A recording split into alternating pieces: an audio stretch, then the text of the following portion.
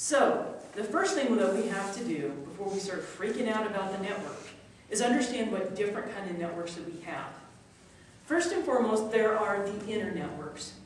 These are the people that we already know, but who may not realize what we do in our job, what we're looking for, or the fact that we're even looking for a job at all. Then, on the other end, we have the outer networks. Outer networks are people you don't know. We need to have equal contact with some of both of them. But in the outer networks, it tends to be a little bit more about volume. Your inner networks are all about how do people know you. So, the very first of the inner networks is our tight circle, our champions. These are the people who love us and want us to succeed. It's our significant others, it's our parents, it's our children, it's our best friends. These are the ones who see us suffer in our job search every day. They're the ones who are really, really pulling for us. They really, really want us to succeed. So, a lot of times your inner network doesn't know how they can help you. That's where you have to remind them. Remind them, this is what I'm looking for. This is what I want to do. Does your company know of anything going on? One of the things that happens is that our own inner network doesn't realize their own value. Take, for example, my husband, Ryan. He works over at Johns Manville. And I was explaining to him that he is a valuable networking connection to me. He's all like, how can I be a valuable network connection to you?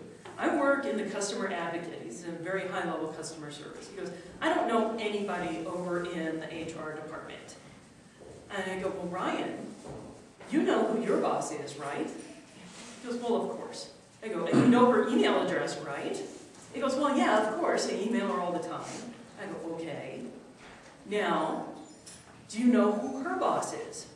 He's like, well, yeah, of course. It's so-and-so. I go, and do you know who his boss is? He goes, Donna, of course. I know who all these people are. I go, Ryan, don't you see the value of that? If I wanted to get into a management role at Johns Manville, it's not just going to come through applying at the HR department. I need to have contacts with the hiring managers in any given company. The fact he knows their names and their email addresses and sometimes even their direct phone numbers, depending on the layer that is in a big company, that's hard information to find. That's some way how your inner network can help you, even if they don't think they can help you. Frank, you had a question? Well, no, I was just going to make a comment. And having that person in the company and looking to the person who's above them, they can give a recommendation to them about you, and they in turn pass it on. Right, right. And so that's part of what we need to remind our inner networks. How can they help us? Who do you know? Can you make it easier for me to talk to somebody else? Because, let's face it, we all feel better about sending an email or calling somebody when we feel we have some sort of connection with that person already, right? Would you agree with that? It's a lot easier to call somebody. That's the same thing that you need to create when you're talking about building on your network. So those are your innermost circles, your champions. The next layer is your light connections.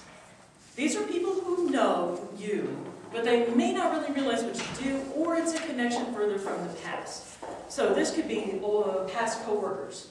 It could be your outlying relatives, such as nieces and nephews, aunts, uncles, these kinds of things. I know it sounds weird at filling up on the relatives, but if they're here in town and in various industries, you need to work all the angles, right? I actually got an email from my niece through Facebook. This was about a couple months ago. She was graduating from dental school. She's a dental hygienist now. And she's going, Donna, do you know anything about resumes, or could you tell me a book about resume writing? Becky, I'm a career coach. She's like, yeah, but do you help people with resumes?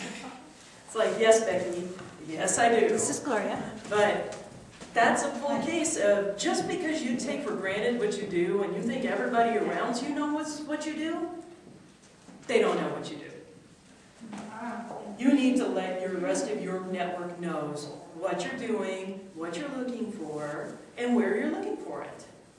Like I said, Aunt Martha wants to help you. She wants to forward that job she saw on Craigslist. But if she doesn't understand what you do professionally, how can she make that recommendation? How can she forward that job lead?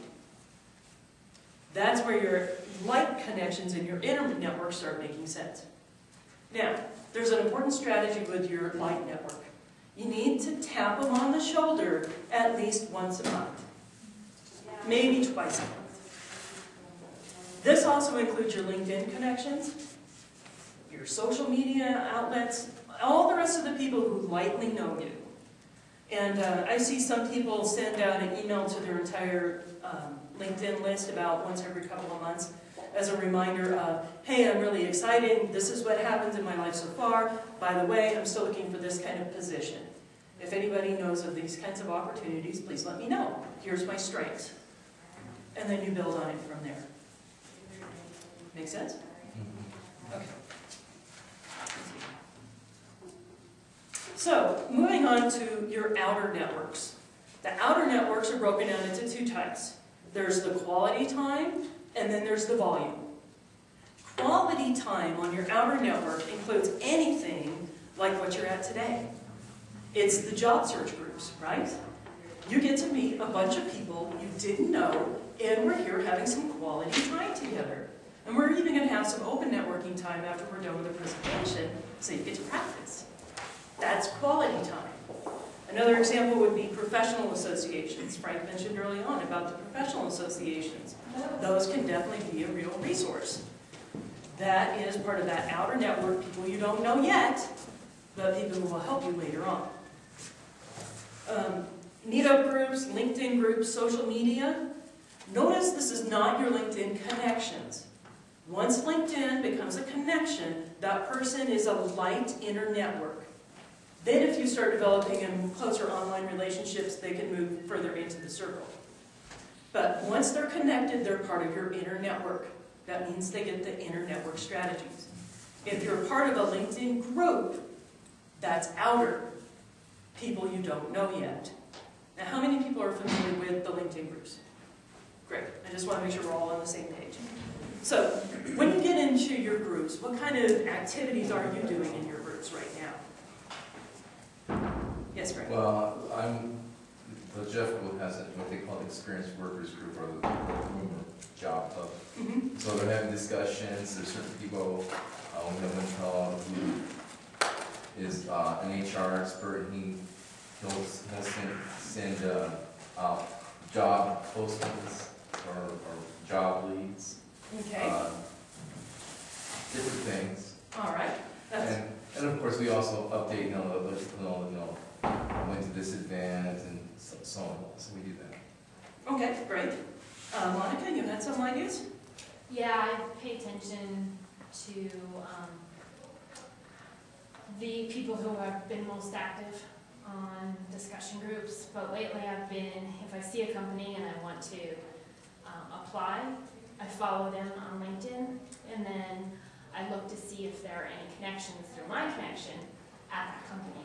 Right. So, for instance, like CSU alumni, or maybe you'll have a connection through another group, so then I contact them and say, hey, what do you know about this Mm-hmm. job? Can I call you and ask you questions? That kind of thing. Right, exactly. So there's reaching out directly to the contacts there. How many people are posting news and interesting articles? Right, we're sharing the information with other people in the group. How about commenting on articles? Yeah. Some of that, different discussion topics, these kinds of things. Obviously, there's posting job leads and responding to them. That's what everybody seems to know. At least that's what you're hoping to find there. So, the main thing with the activity that you're doing in the groups is think of it as trying to build relationships. How do you start to build a relationship? Do you start by asking for something, or do you start by offering something? That's what you want to do to the other people in the groups, is you want to be a resource to these other people in the groups so that they ask you to connect with them.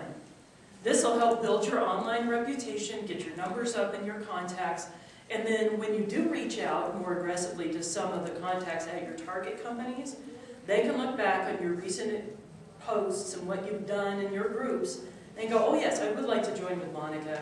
She's not just being some creepy stalker, she seems to know something about what she's talking about. That's the thing. When you reach out to somebody, you don't want to be the creepy stalker. You must have something to offer.